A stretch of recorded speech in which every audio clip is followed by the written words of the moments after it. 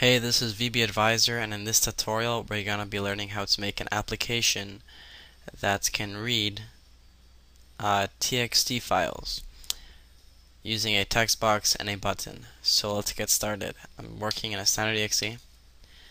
Gonna edit the form properties. Just gonna change that to read TXT files. I'm going to change the border style to fixed dialog.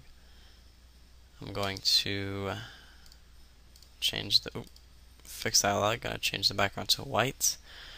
I'm going to add a text box, and then I'm going to add a button. Just gonna resize the form, and I'm gonna take out the text 1 from the text box.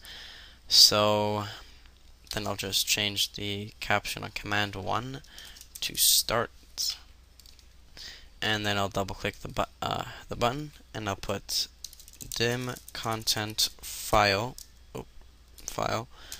as string open. Okay, in between the quotations you put your file directory. So I created a TXT file and I saved it to my C drive. So as you guys can see, txt.text tutorial by VBAdviser.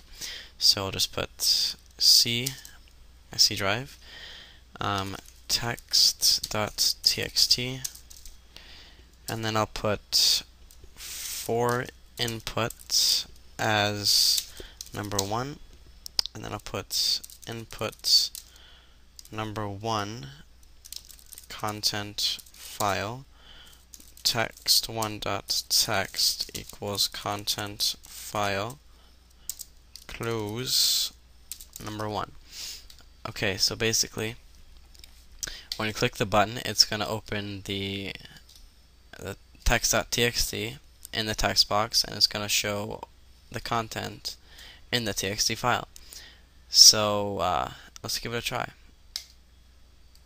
Okay, so let's say start, and there you go, tutorial by VBAdviser. So there you go, tutorial by VBAdviser, text.txt, text.txt, whatever. Okay, and I named the button to start, but it should be read file or read TXT file.